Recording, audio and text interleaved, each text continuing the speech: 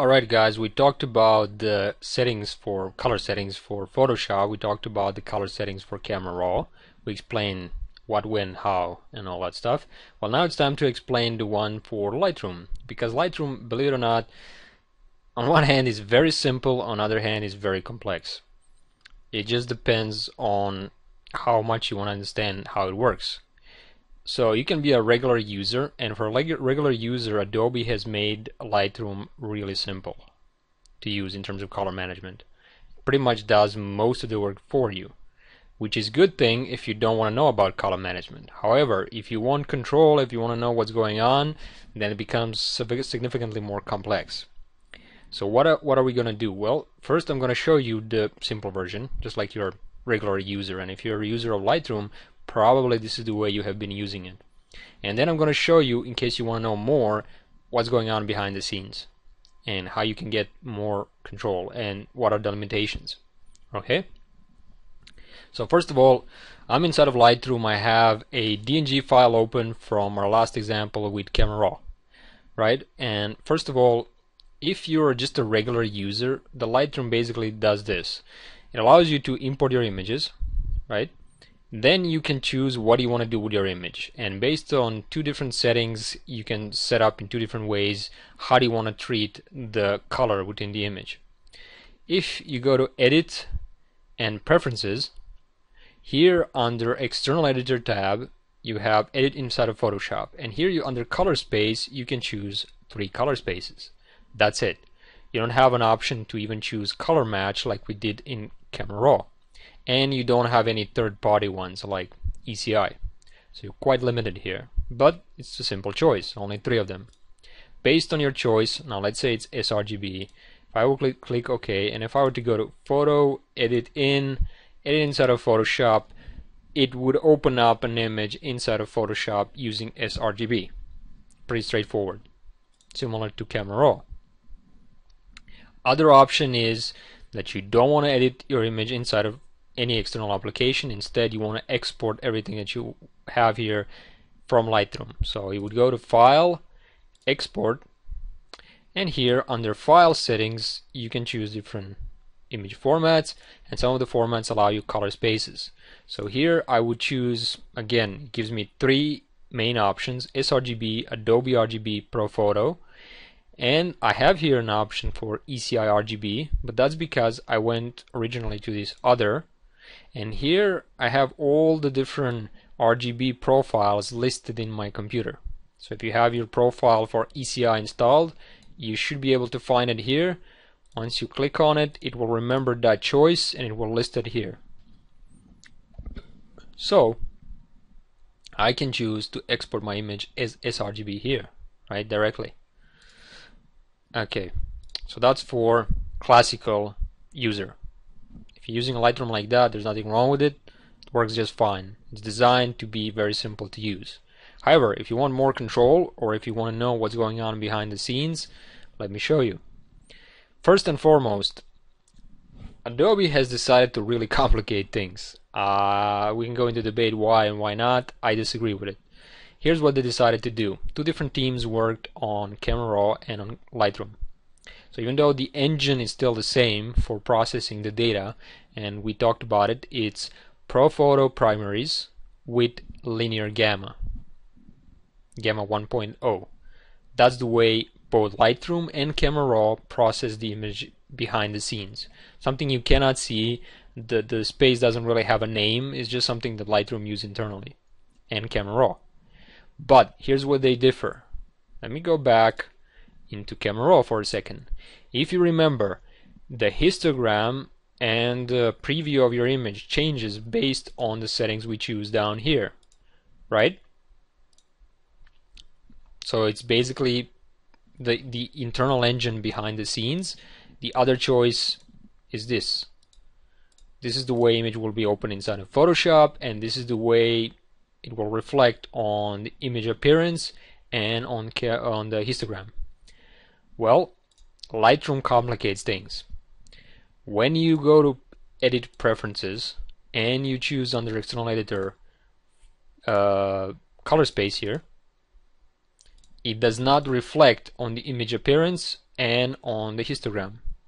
When you go to File, Export, and you choose color space here, it still does not reflect how your image will appear as well as the histogram.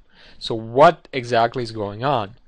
Well, Adobe has decided to introduce yet another fictitious no man's land type of color space, which officially does not exist. It's only in Lightroom, and it's called, nicknamed actually, Melissa RGB. And Melissa RGB is ProPhoto primaries, just like a ProPhoto color space and just like the internal processing engine to contain all the data in terms of color. But the gamma has changed. It's not linear like the one that's used to process the image itself behind the scenes. It's not ProPhoto original gamma, which is 1.8, but instead it's gamma of sRGB. That's how they decided to do it. So Melissa RGB is ProPhoto primaries and gamma of sRGB, or should I say tone response curve, which is close to gamma 2.2. So the histogram that you see here and the image appearance and all that should be based on Melissa RGB. In fact, if I go to Edit and Preferences, I can set here my color space to be open in sRGB, right? And let me go to Adobe Camera Raw. I have set here to open up again in Photoshop and sRGB, right? Now check out the histograms. This is the histogram. Maybe I can switch this. Unfortunately I can't show you because one is on top of the other application, so we're gonna have to do it like this.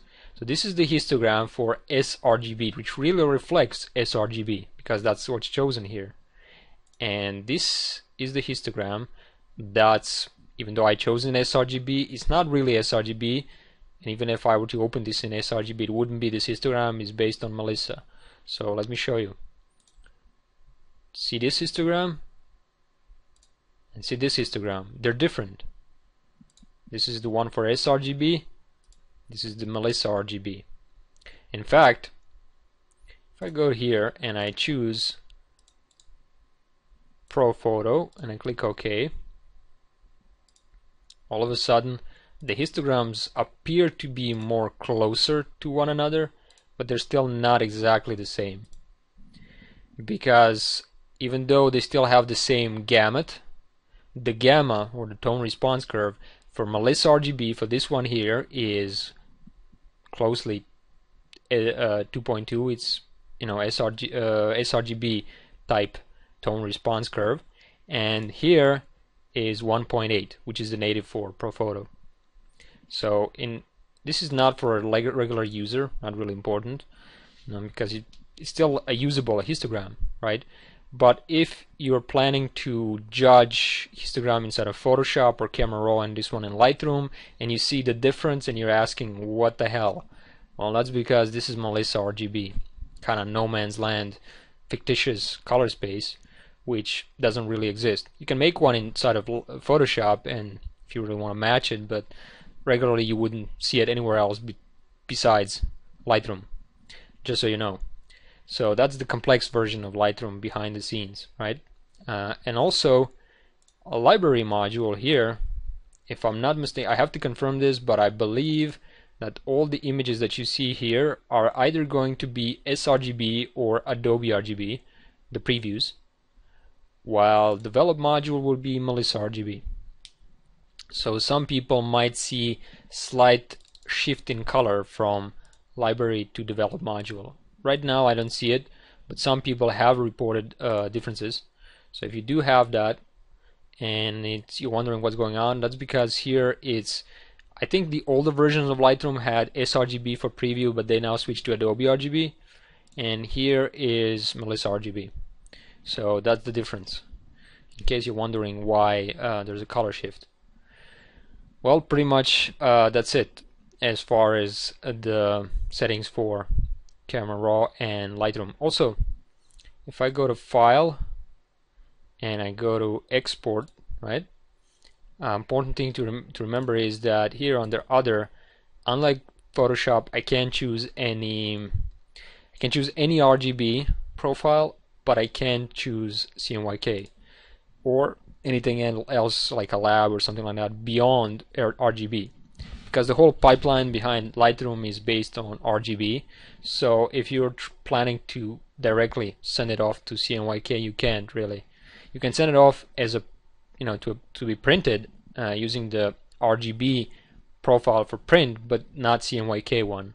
And this also works if you're doing soft proofing.